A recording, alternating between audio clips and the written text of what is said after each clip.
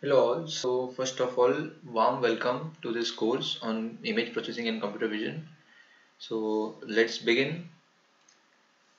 We will be starting with our lecture series. This is entire course, and you will find it useful.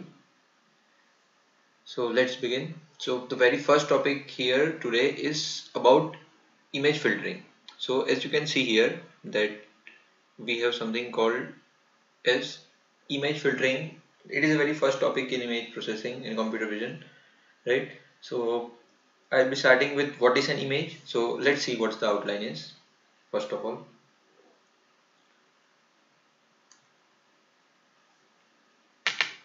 Yeah, so what is an image? Various image transforms, then the actual lecture title, that is how filtering will help.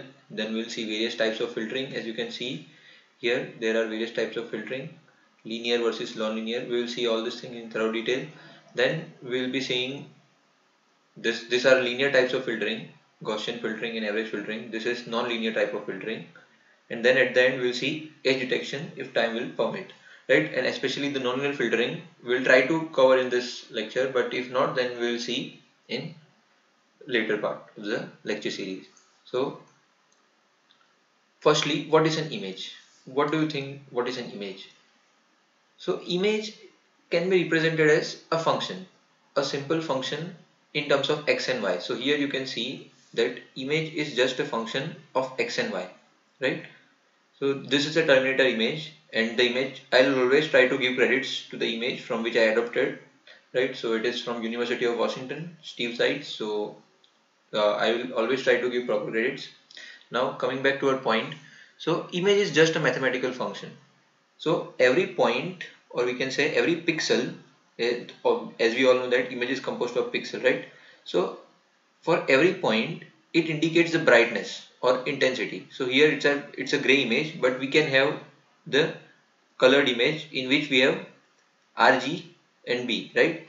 So in that we will be having three different vectors, right? Three different intensity values for three different channels, that is red, green and blue channel, right? But for simplicity I am just considering here the gray image. So simply it is denoted by I of xy, which is where I stands for intensity, right? And it is a function of two variable, as you can see here, that is the function of two variable. And you can see where it's this is the domain and this is the range, right? But as we all know that since our image shows intensity values, so we already know that this can't be infinity, right? Intensity can't be infinity, so it won't cover entire R, but in general we can write R, but it should be somewhat limited to some intensity value, right? So now let's see what is a digital image. Having seen what image is, let's try to see what is digital image, right? Before that we will cover one single topic called image transform. So because we considered image as a function of two variable x and y, or we wrote I of x comma y, we consider it like this. So we can say that we can perform any operations that we can perform on functions in mathematical functions, right? So one of the transform is shown here, that this is some intensity value image and we are converting it by adding any arbitrary constant, right? And you can see the contrast is changed, right? Because each and every pixel we are adding 24 to it, and correspondingly we are getting some different contrast in here, right? Similarly, you can flip the image, because we know that if my image is given f of x comma y, I can just flip my x-axis and I will get mirror image, right? You can flip both as well, right? It will be upside down, right? So n number of things that we can do. We can do image rotation, translation, everything that we can do with the function, right? So this is nothing but basics of image transform. So moving ahead, what is a digital image? So now previously what we saw was that our image was, you can see in the previous slide, that they were continuous function, because the Terminator image that I just showed you was just a continuous function of time. Yes, isn't it? But what if we have discrete image? It will be more helpful, right? because we are in a digital world. Digital world means digital processors, right? And we know that digital signal processors are having more efficiency than analog one. So what if we have discrete images, right? So simply what we will do is that we will just use sampling. Just recall from your basic courses that given an analog signal, I am giving an analogy to signal, right? If I will multiply it, this is multiplication, with a impulse train, a train of impulses, right? What we will get is the same function with the same shape, but it will be discretized, right? You can see it is discretized because of this impulse train. So the same thing we can do here. This is very famous image nowadays. It is a coronavirus. You can see it. So it's an analog image. And after sampling, and obviously sampling will be followed by quantization, right? We know why quantization is needed, so I'm not going into that, right? So it's just an approximation. So this is the digital image, and after that you can see you can get the quantized image, and each image pixel, this is called in digital image, this field is called a single pixel. Each box represents one pixel, and in pixel they have some values, and values is nothing but intensity values, right? Or we can say brightness values. So we sample our continuous time function and get discrete time function. And how we sample, I just showed you, right? Now let me just erase it. And now we will see that image filtering. Our actual having completed basics of what image is. Now let's try to see what is image filtering.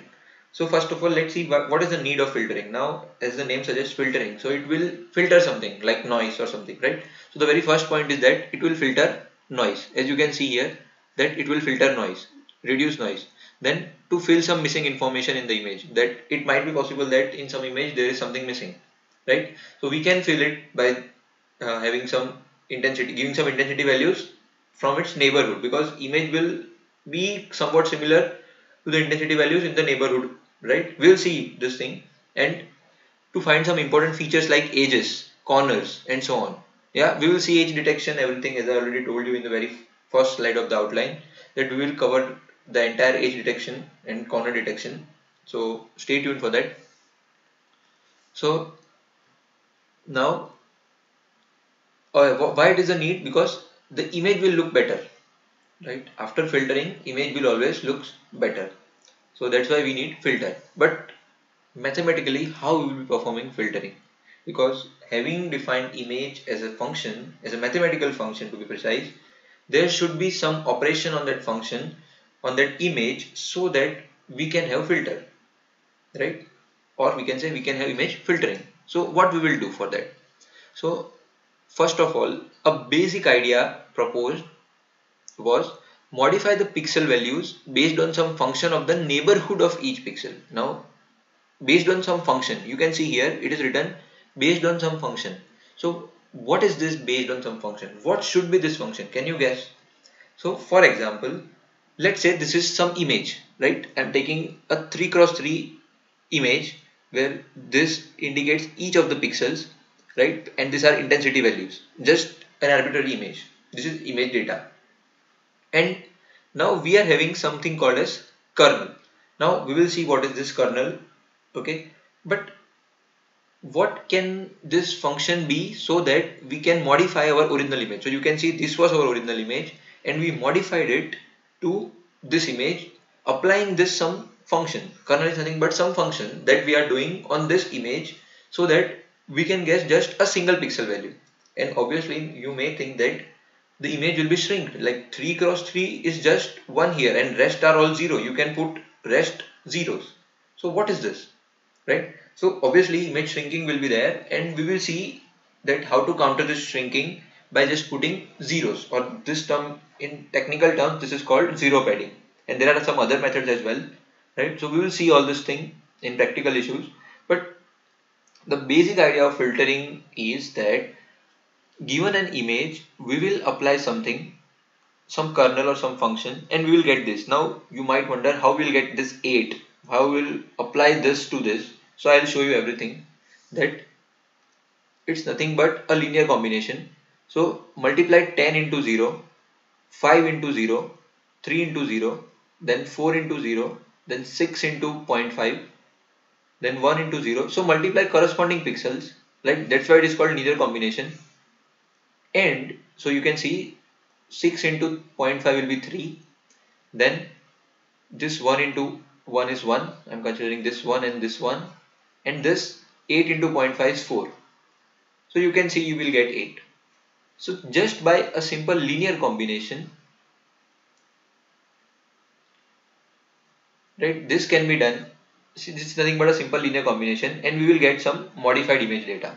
And we will see that how this filters the image, how it enhances the image, how the image will look better as compared to before after performing this kernel operation, right? So firstly, let me erase stuff, and so you can see here that this is nothing but a linear combination. And sometimes this kernel is also called mask or filter. So this is just the other name. Now let's see how we apply this filtering. So now we are specifically, that was the brief overview, brief idea that we are having some filtering, right? Some linear combination. But what that operation is actually called, let's try to say it.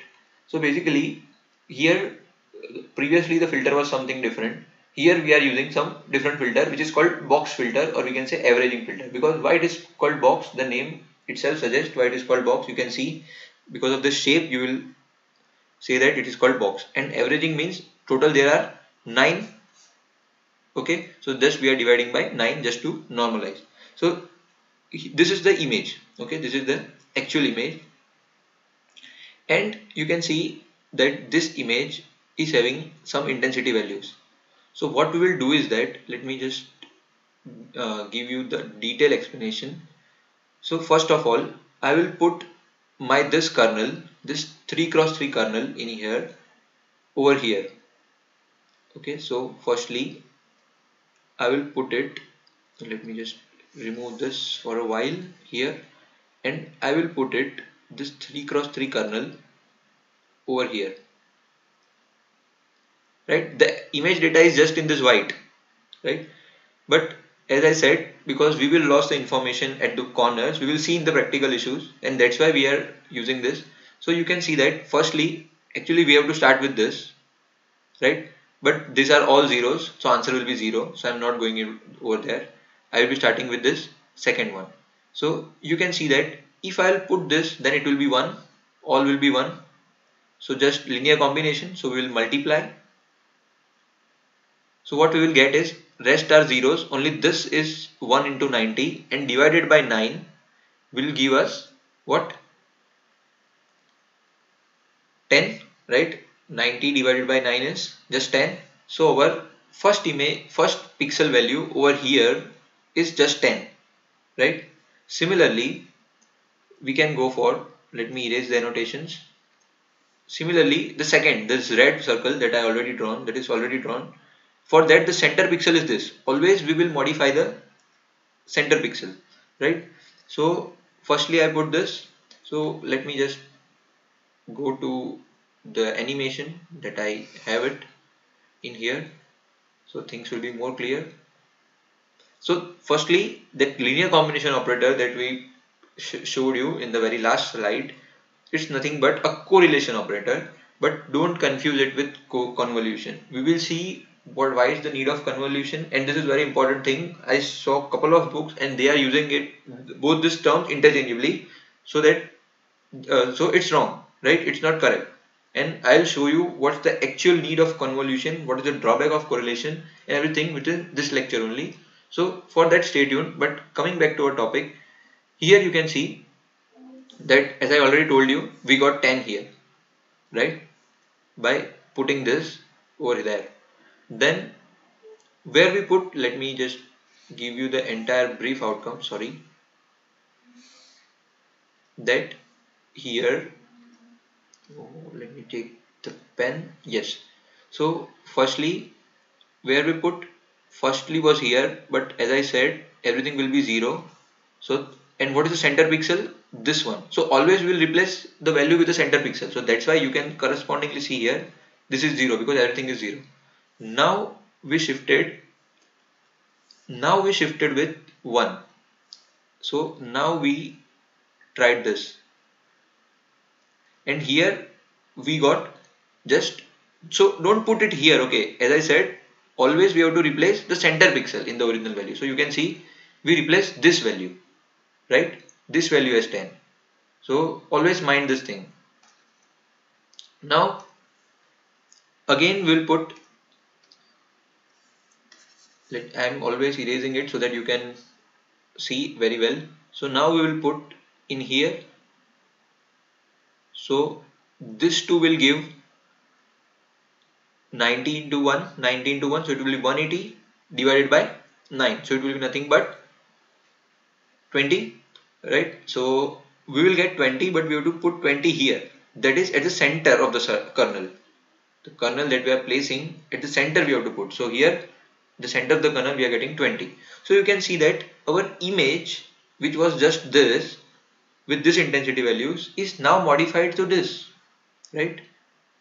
And we can continue this process so on for the entire image. So it's like a operator that every time we will shift this kernel by 1, then again by 1, again by 1, and so on. We will continue for the entire image, right? You can take the bigger kernel as well, 5 cross 5, 7 cross 7. So always it's good to have the kernel with odd number of order, that is 5 cross 5, 7 cross 7, and so on. So can you guess why?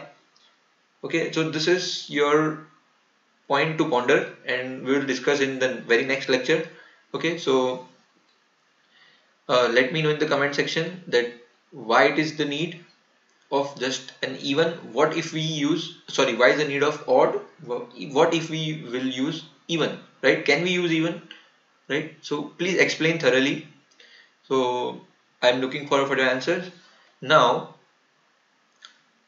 after having this, you can see that, now let me put everything here. So we can see that you are getting the modified pixel images, right? So this is the example of the average filtering that we just did. So what average filtering does is that now it's pretty much clear that this is the original image, and you can see after filtering we are getting the smoothen image. It's blurring, right? So you might wonder, is this blurring important? Yes, it is important because there are some noises, right? There are some high frequency noises at the edges and everything. So now you can see everything is just blurred, right?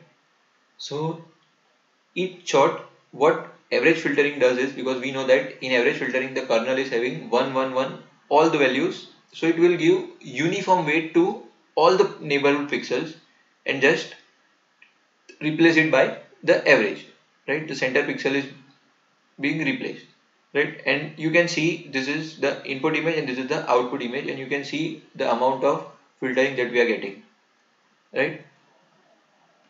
Now let's see one more type of filtering. The second is Gaussian filtering. So in here we are not having the everything as one. So it means that now we are not giving all nearby pixels the same importance, because in average filtering everything was one, right? So we are giving all the neighboring pixels equal importance, but here we are giving the nearby pixels more importance than the neighboring, than the other pixels, right? The distant pixels. So you can see that the center pixel is given more weightage than one, like one level above, like one level below the center pixel. You can see, right, we are giving a little less weightage than the center pixel, and the far away pixels, that is the distant ones, we are giving a even less weightage, that is 111, right? So we are giving different weightage to different pixels, right? So after doing this, and this kernel is an approximation of a 2D Gaussian function which is given here. So this is our 2D Gaussian function, and based on this you can construct this. So you can see, as we already know that a Gaussian is a symmetric bell curve, so you can see the symmetricity over here. Can you see? you can see here that it's one here, then one here, then two here, then two here, then one here and one here, and the other way around, that one here, two here, and again one.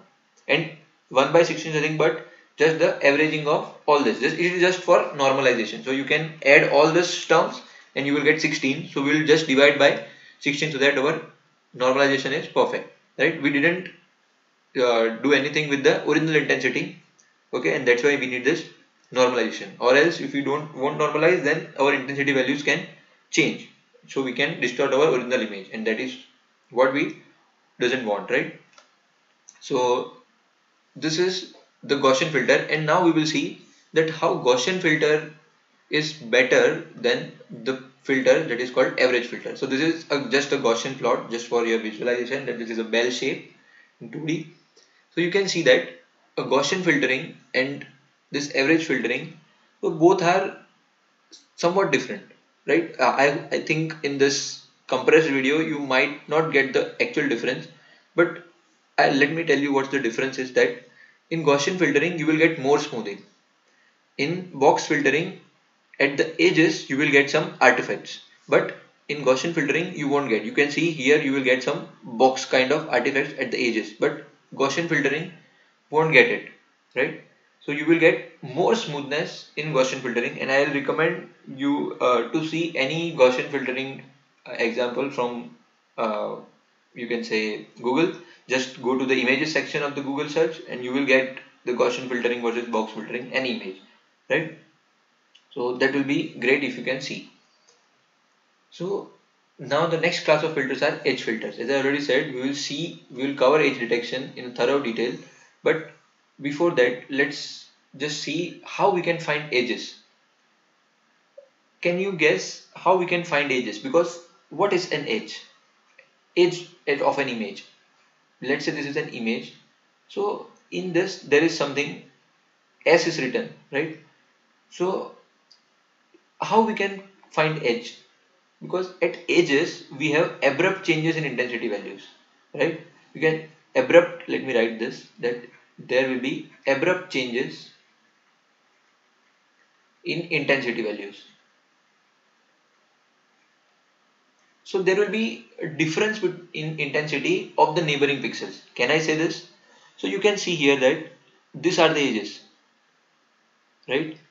Because the background is black, but immediately we are getting white, then again black, then again white, right? Similarly here, that everything is white, then we are getting black, and then again white. So all these are edges. So how we can get these edges? Can you guess that if we have some subtraction operator or the like difference operator, then we can get some edges. So can you guess that how or what should be that kernel for this edge filtering, for this edge detection? And as I said, there are two types of edge detection, edges, vertical edges and horizontal edges.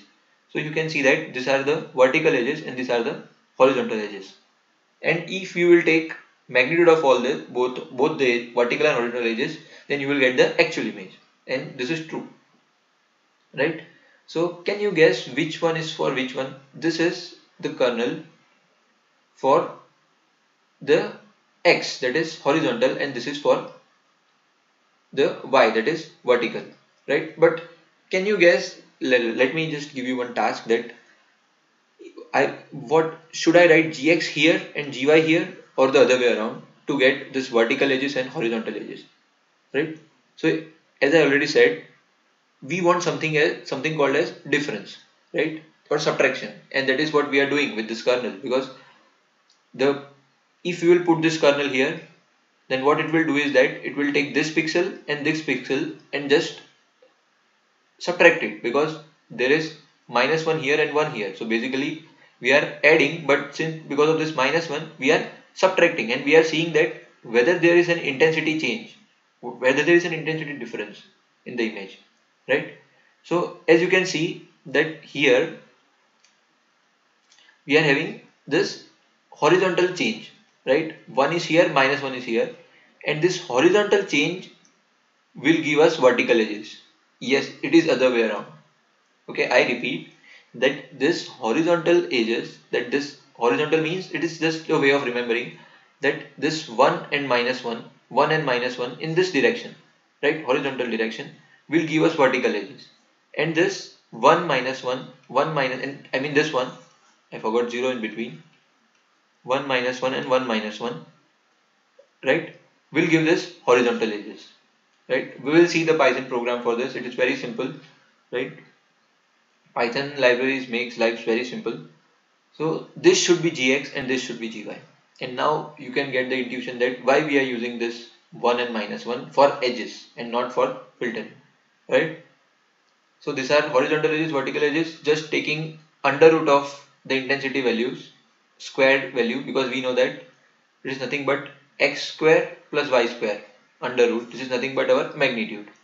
So if we will take this magnitude, then we will get our original image, and this should be true, right.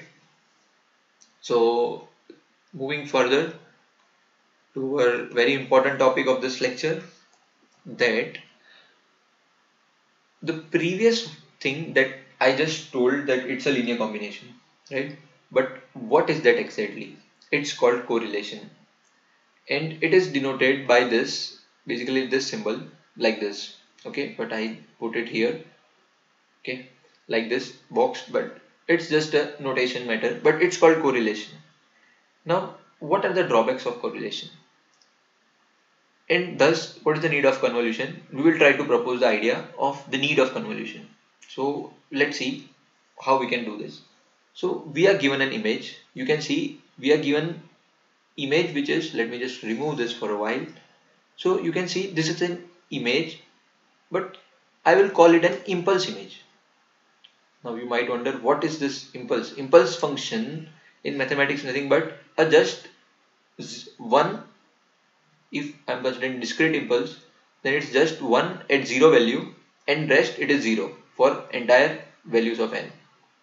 So it's the same, like this is an impulse image, it is just 1. White means 1. We know that black means 0 intensity value and white means 1, right? So it's just white at only one location. So it's just like an impulse function, that it is 1 at some one particular location and 0 elsewhere.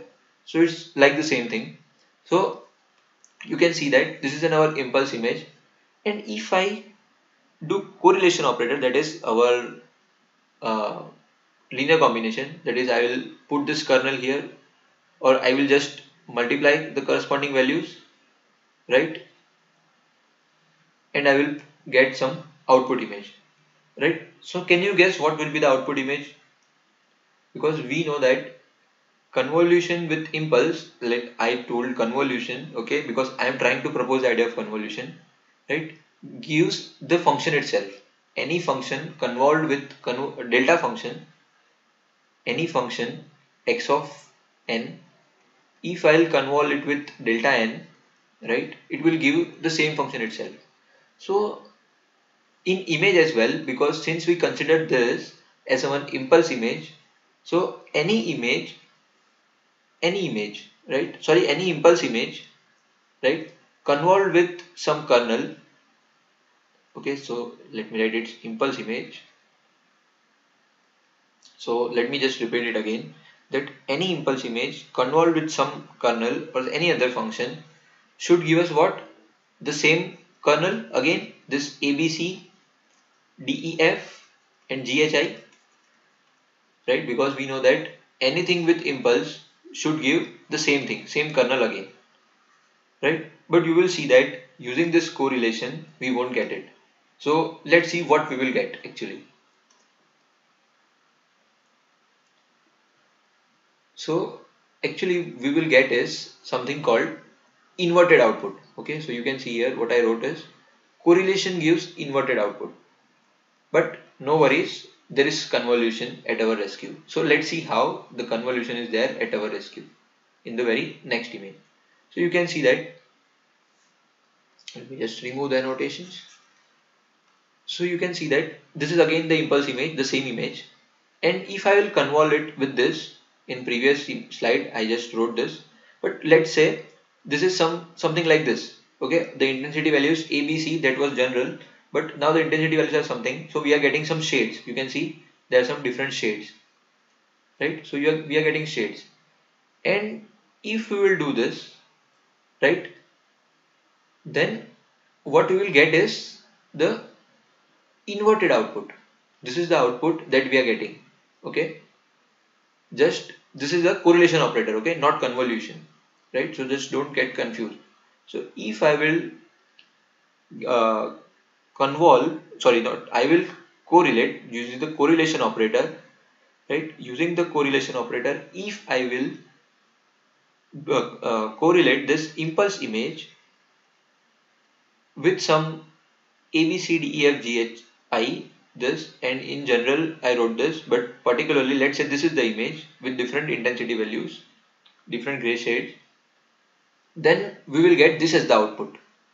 So you can see that we are not getting this image because, as I said, anything correlated with impulse should give us the same thing, okay, same kernel. But you can see this is flipped version, not flipped, it is double flipped. It is upside down as well as left to right is also flipped. So you can see this is here, right? Let me just remove the annotation and show you again that what I am trying to say. So you can see that this is here, this color is here, this color is here. So it is upside down flipped, as well as we are flipping this side as well, left to right, right? And this is the drawback of correlation, that what we are doing with correlation is we are getting the upside down image. But we want in image processing as well that in signals, because as we considered image as also one function and signal is also one function, right? So in signals, as I already said, that convolving with delta should be the original image again. So in image as well, convolving with impulse with, right, should give the original image. So should give this, but it is actually giving this. So what if we want again the same thing, right? And here the convolution is important, that in convolution we will first flip it, right?